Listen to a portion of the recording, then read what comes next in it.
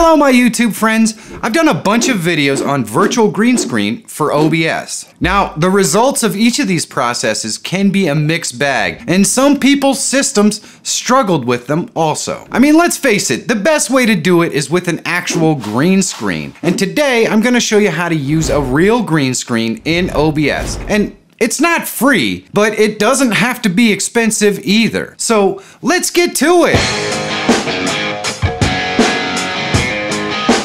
My goal on this channel is to help make people better live streamers and maybe entertain a little bit in the process. Take a second and leave me a comment and let me know how I'm doing. And while you're there, hit that thumbs up. That really helps encourage YouTube to share this to a wider audience. And if you aren't subscribed, please do and click that bell. It helps ensure I keep creating awesome content that helps you. And it's totally free. There are two things you need to use a green screen in OBS. A green screen and some lights. The green screen can be a wall you paint green or cover up with green paper, a cheap portable green screen like this one, even if you just use green fabric that you can get at a craft store and find a way to hang it up behind you, that's gonna work just fine too. There are a lot of methods and it's pretty cheap and simple to do. There's a link below if you want to check out the portable green screen that I use. Lights can be easy as well. I use Home Depot specials to do the lighting, but if you want to use it during the day and have natural light, you can probably find a way to make that work too. The main reason why a green screen will look bad or poor is uneven lighting, so it should be the main focus when you're setting one up. So the reason why I'm filming this like this is because I want to be able to show you that there's a difference between what you see on the camera in OBS to what you see in the real world with the green screen. So I'm taking these lights here, and I have two lights. These are just Home Depot specials,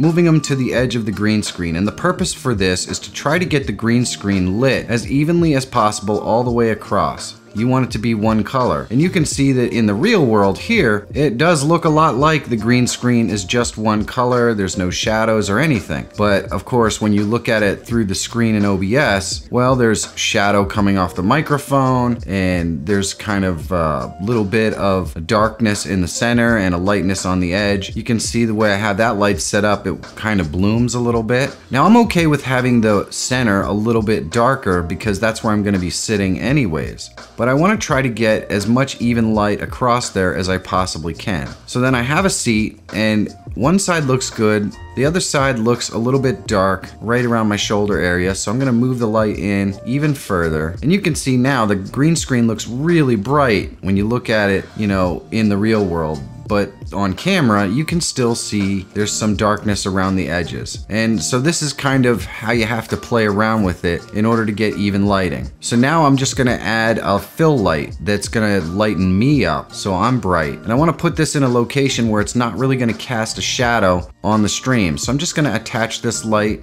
to the table and shine it up at the ceiling, and this will give me plenty of reflective light to make me look nice and bright on camera. You can see in the real world I look a heck of a lot brighter than I do through the camera that OBS is using. And of course this is just the MacBook webcam, but it's the kind of camera that everyone has access to. And you can see there, so now we look pretty good. Now that we have it all set up and lit properly, let's configure it in OBS. Today's video is sponsored by Envato Placeit. Placeit is a marketplace for all kinds of video and graphic assets for your videos and your live streams. Now, I created all my live streaming video assets using Envato Placeit. My countdown timer, my branding bumper, the guest wait screen, ending and start screens were all created with Envato Placeit. And they all use my logo, which was created in Placeit too. Placeit has hundreds of awesome video templates to choose from. And then you can modify them by choosing different colors, texts, and text fonts, adding segments, music, and even changing the speed of each segment to create your own epic scenes. This gives you an infinite number of video possibilities for your streams and videos. So please click that link in the description and check out Envato Placeit for yourself. If you have the means, supporting the sponsors that support the channel is a great way to keep me making content that helps you.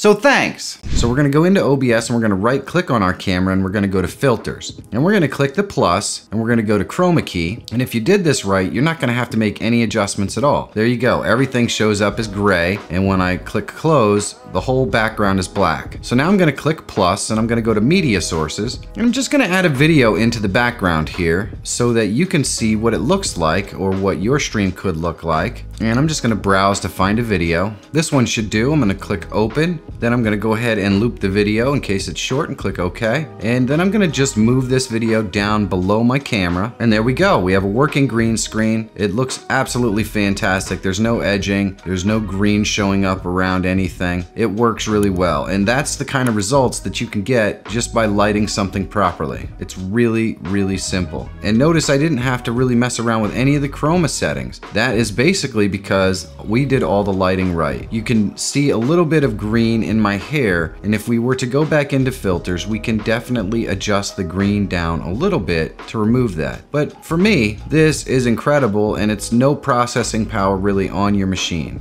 Now, if you want to see how to use a virtual green screen in OBS, you should check these videos out. And if you're always looking for tools, tips, and tricks that can help make you a better live streamer or YouTuber, subscribe to the channel. My name is Michael Feyrer Jr. Thank you so much for watching. Have a great day, and I'll see you in the next one.